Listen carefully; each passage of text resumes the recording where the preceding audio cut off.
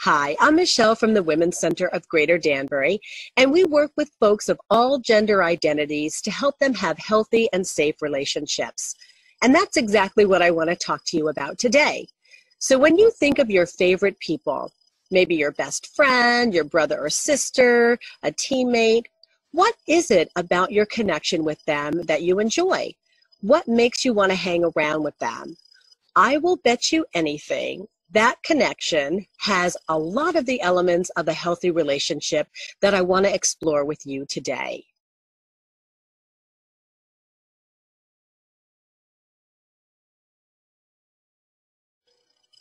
So the first element of a healthy relationship is communication.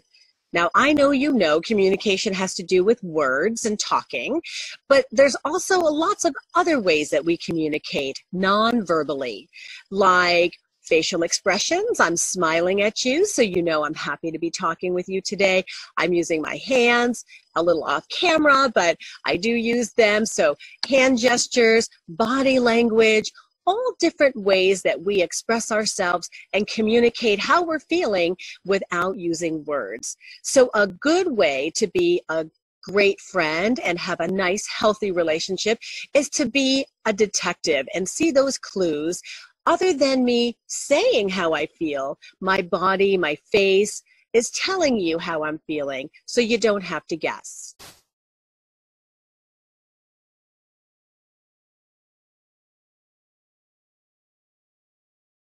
The next element of a healthy friendship I want to talk about is empathy. You've heard the idiom, putting yourself in someone else's shoes. And that's exactly what empathy is. It's holding space for somebody to have their feelings without trying to change anything. You're just there to listen and be a good friend and let them know that you understand because you've had a similar experience. Maybe they had a pet die and they're feeling sad. Well, if you've experienced loss, then you can totally understand that they're feeling sad and they might want to cry. You get it. You've been there. Empathy is different from sympathy. Sympathy is when you understand with your head. That would be that you maybe never had a pet die, so you don't know what that feels like. But in your head, it makes sense that somebody would be sad about that. And so you have sympathy for that situation. But empathy fosters connection. Sympathy is maybe looking to fix the situation by distracting them or going out for ice cream or something like that. It's taking their mind off of things, while empathy really shows that you can be there with them and their feelings, and that's what a good friend is all about.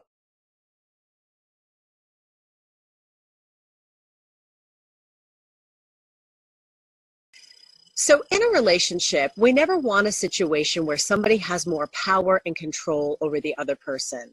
What we want is equality, where both people are valued the same. They're able to give their opinions and share what they want to do together, and each person takes turns about deciding on how you hang out and what you're doing, right? We never want a situation where one person says what happens all the time. That's not equal and it's not fair. So what we want to see in a healthy friendship is taking turns.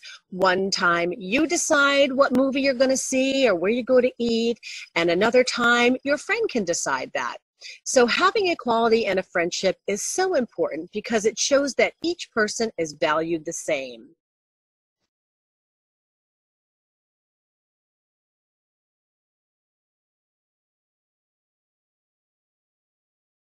Trust and honesty are two elements of a healthy relationship that go hand in hand.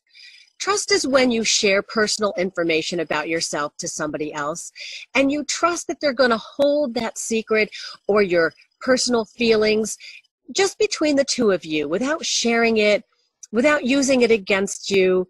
That's trust and honesty in a relationship. Right? You're going to trust that person has your back. If somebody says something about you, they're going to stick up for you.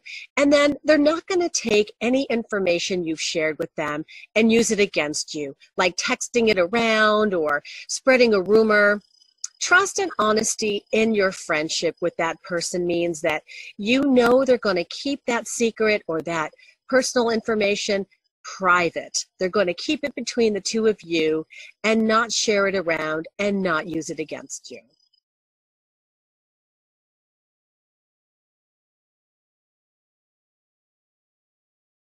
So when I say respect, I'm sure you think of having to listen to what a grown-up tells you to do, right? But that's not what I mean when it comes to having a healthy relationship.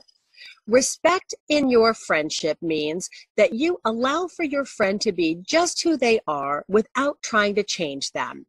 That means allowing them to express themselves in the way they dress, the way they wear their hair, maybe how they talk, what they're interested in, what they like to do. Respect in your friendship is that you allow your friend to be who they are, just as they are, without trying to change them.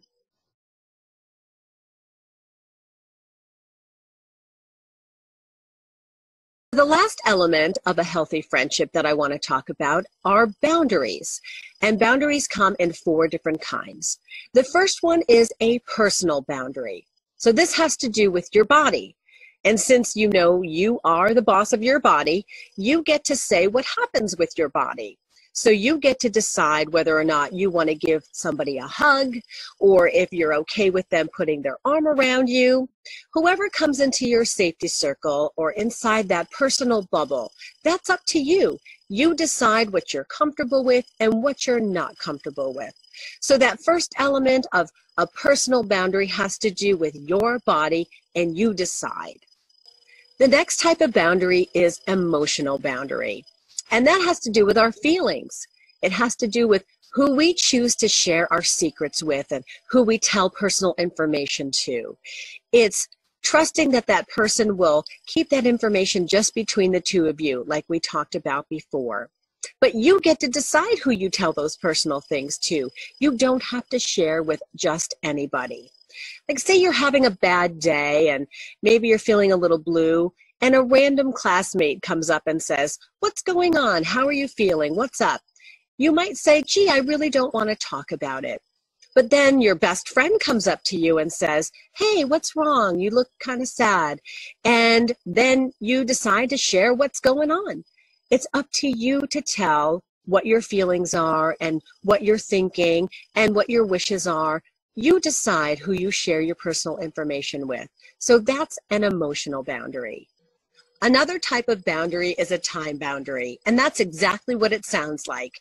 It's how you spend your time and who you spend your time with. Our lives are so busy and scheduled, right? So you've got schoolwork and maybe after school activities like a sport or playing an instrument. Your downtime is precious. So it's up to you to decide who you spend that time with and how much time you spend doing that activity. There's also something called me time, and that's when you spend time doing something that just you enjoy.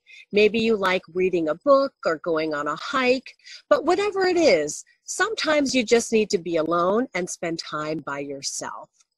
So a time boundary, again, is how you spend your time either alone or with friends, what you're doing during that time, and how much time you devote to that activity. So the last boundary has to do with personal belongings or your stuff. You get to say what happens with things that belong to you. So if somebody wants to borrow or use something, you get to say whether or not they can use it or borrow it. And at the same time, remember, if you wish to use something or borrow something that's not yours, you need to ask permission. Just think about how it might feel if somebody took something or used something without asking you. So in a healthy friendship, you want to be sure that you can ask permission before you take something that's not yours. And it's up to you to decide whether or not you allow something that belongs to you to be borrowed or used. So all 4 boundaries, whether it's personal space, emotional, whether it's about your time or your stuff, just remember, you're the boss of you, and you get to decide what your boundaries are. No one else can tell you what you're okay with and what you're not okay with. And now let's do a little activity together. It's called healthy versus unhealthy. And what I want you to do is think about whether or not the situation that I'm going to describe is a healthy friendship or maybe something to be concerned about. The first one is, your friend gets jealous when you start hanging with other people. What do you think? Well, if you guessed that that was unhealthy, you would be right. So in a healthy friendship, what we want to see is that your friend allows you to spend whatever time you want with them, and also understands that you have other friends and other interests and allows you to do those things as well. The second situation is, you're going away with your family for the weekend, and your friend says they'll miss you and they don't want you to go. Now, if you thought unhealthy, again, you'd be right. A healthy friendship is one that allows you to spend time with the people that you wish. It's nice to be missed, of course, but we wouldn't ever want someone to say what you can and cannot do and how you spend your time. So in a healthy friendship, that person would say, have a great time. I'll see you when you get back. What about this last one? Your friend is constantly giving you gifts. Well, getting gifts is a nice thing, but it depends on why they're giving you those gifts. Are they trying to buy your friendship? Are they looking to bribe you into spending more time with them? If they're just a generous person and giving you a gift makes them feel happy and it makes you happy too, that's okay. But you definitely want to pay attention to whether or not the gift is genuine or if there's some other hidden meaning behind that. Great job.